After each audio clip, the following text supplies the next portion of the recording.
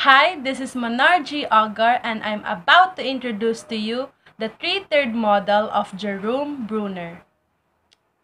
The three-tiered model of Jerome Seymour Bruner, or commonly known as Jerome Bruner. Jerome Bruner is an American psychologist who made a significant contributions to the human cognitive psychology and to the cognitive learning theory. Fact: Jerome Bruner was born blind and he underwent on a surgery at the age of 2. Jerome Bruner proposes that learners construct their knowledge by organizing and categorizing the information using a coding system. The concept of discovery learning implies that learners construct their own knowledge for themselves. In his research about the cognitive development of children, he proposed the three modes of representation or the three-tiered model, which is the enactive, iconic, and symbolic. For the first stage, the enactive. In this stage, it involves the encoding and storage of information. There is a direct manipulation of the objects without any internal representation. Say for example, the mother will give a rattle to the baby, and the baby will try to shake the rattle and it will create a sound. It is the representation of the objects and events through movement and action, which is the characteristics of the child or infants. The child will understand things on how can they be manipulated, used, and acted upon. And for the next stage is the iconic. Information in this age is visually stored in the form of images.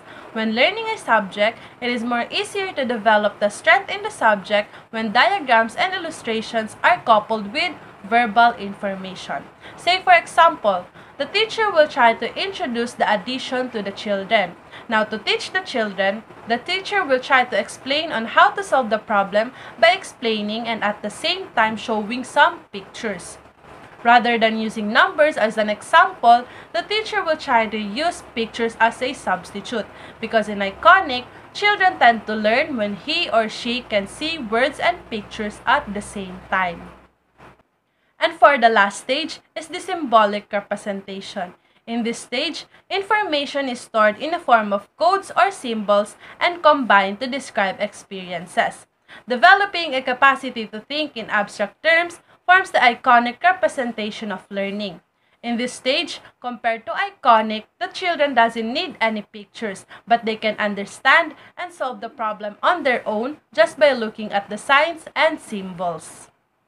The theory of Edward Dale, which is the cone of learning experience, can actually relate or it has a relationship to the theory of Jerome Bruner, which is the three-tiered model. For the direct, purposeful, contrived, and dramatized of the cone of learning experience, we can put it in the enactive of the three-tiered model because it is more on direct experiences like dramatization, role-playing, or even experimentation. For the demonstrations, study trips, or exhibits of cone of learning experience, we can put it in the iconic of three-tiered model because it is more on pictorial experiences like field trips or gallery exhibits.